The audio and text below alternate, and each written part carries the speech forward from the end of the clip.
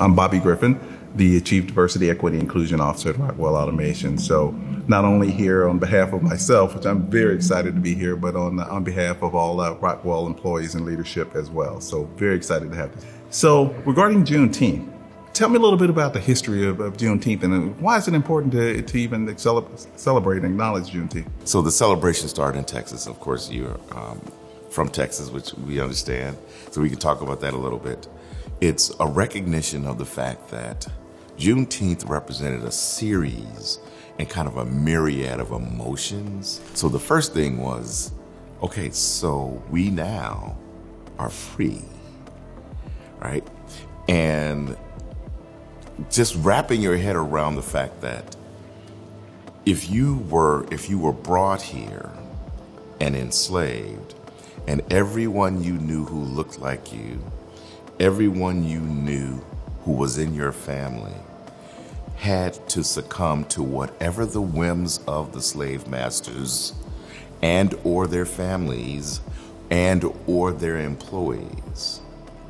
You, in order to survive, you have to have a certain mindset. And so there's this celebration throughout the South.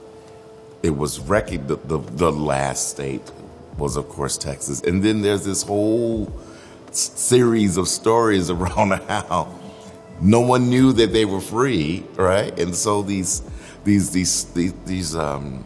slavers, these farmers, these sharecroppers, they never let the people who had a manifest destiny know that their destiny had been realized. These people, these formerly enslaved people, now have the ability to just live their lives, right? We didn't want revenge. We wanted opportunity. We just wanted to do our own thing, right? It was a time of just unconscionable celebration.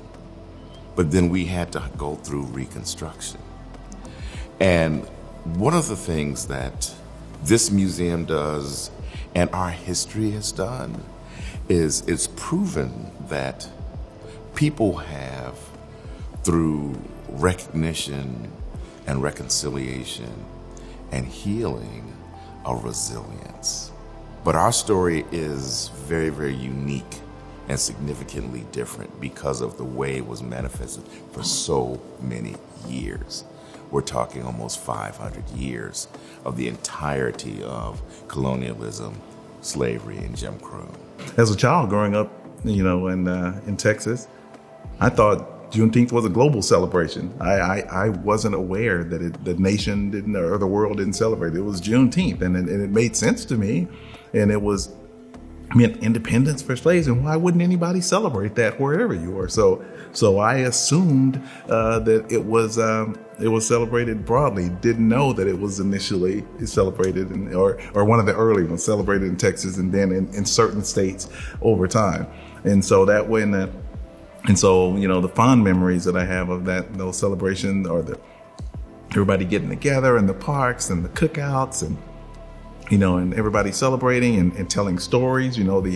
Some of our grandparents and great grandparents telling us stories about what they had to go through and persevere and helping us to understand, to the point you made earlier, where we came from, and so how we should carry ourselves because of that lineage and what they had overcome. So hearing those stories are very important. Now there's going to become this awareness, which is really a good thing, right? Because when you become a holiday, it's a big deal, right? Especially a national holiday.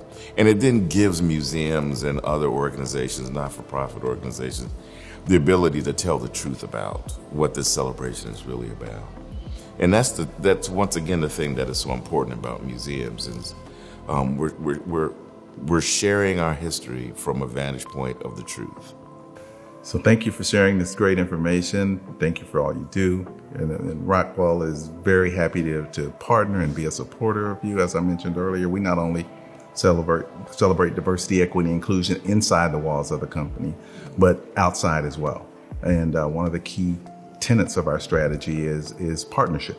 And so we look forward to continuing the partnership with the museum and the community to continue to raising awareness and getting the truth out there. So thank you very much. Well, thank you. And I'm personally and professionally now happy to re-partner with you guys here in Milwaukee. And I'm hopeful that people will that are viewing this and people that work with Rockwell and all of your other partners visit the museum, because this is for all of us. This is our museum.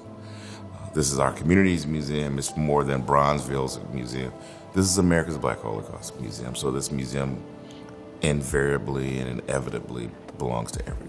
Absolutely, absolutely. And our company is supporting an employee day to visit the museum, and we encourage everyone to visit as well, themselves and their families. That's wonderful. Well, thanks so much. Thanks for being here, and we look forward to continuing to be your partner.